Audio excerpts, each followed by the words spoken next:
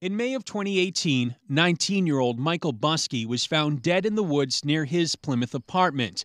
His death was ruled a suicide, but after further investigation, police arrested Buskey's roommate, Parker Hogan, and charged him with causing or aiding a suicide involving death and falsifying physical evidence.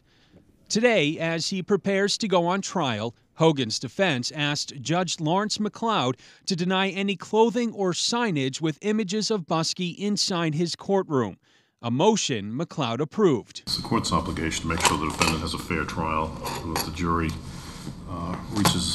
makes factual determinations and reaches a verdict if it does based on the evidence. I just want to keep his memory alive. Buskey's mother, Jennifer Phelps, has worn this T-shirt donning his picture to just about every hearing for Hogan. I'm trying to understand, I guess, the way there's, the judge is seeing it. I'm not pleased.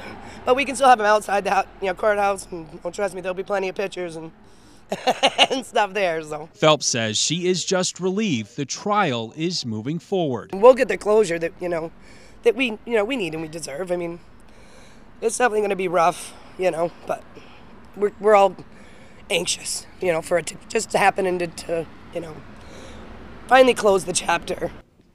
And now Parker Hogan's trial will begin next Monday in Grafton Superior Court. Live in the studio, I'm Tim Callery, WMUR News 9.